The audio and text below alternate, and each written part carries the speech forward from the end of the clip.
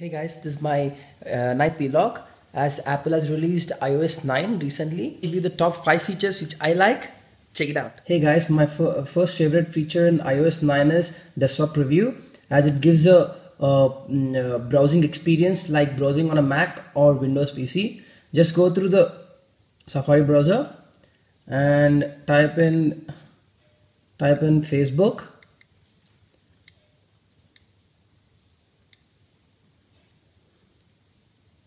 So you got a regular iPhone based browsing.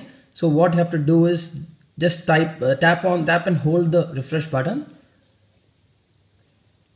So you get an option of request desktop site. So what it basically does is gives you a Mac and Windows based browsing experience. So this actually helps in previewing many of the sites in a real desktop experience, as this is one of the cool feature which I like. And let's go to the second feature. The next feature is iPhone video recording, where you go to settings, photos and cameras, where you have a recording frame rate. You can record slow motion in 720 HP or 120 frames per second or in 240 frames per second. It's up to your preference. And record in regular video mode, 60 frames per second, 30 frames per second. This is one of the feature which iPhone has added into iOS 9 OS. Another feature which iPhone added is iCloud Drive. Well, iPhone doesn't basically have a file browser. So what it did is it provided an iCloud Drive. So what all you have saved, like the videos, photos, and other stuff, you can just browse through here, and you can particularly select the particular file, and just you can share it. You can check the files there. You can download files. You can preview those files. It basically acts as a file browser in iOS 9.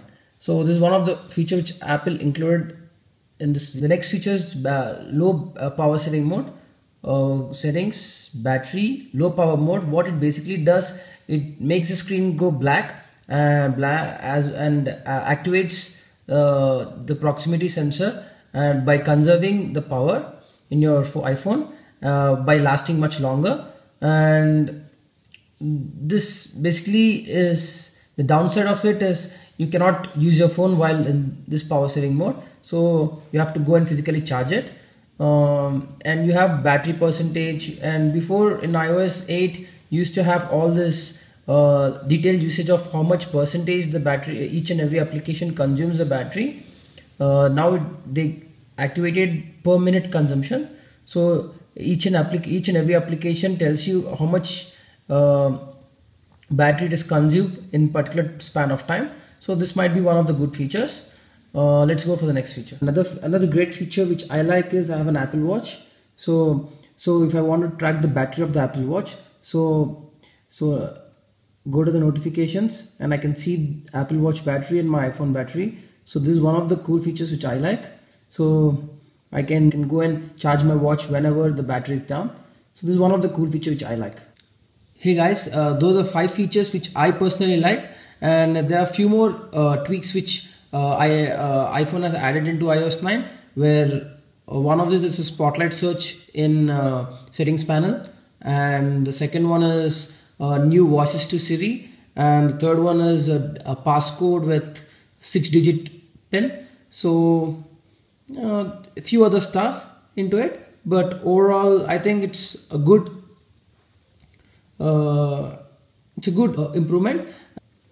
And thanks for watching, guys. Please do subscribe to my channel, and love you guys. Peace out.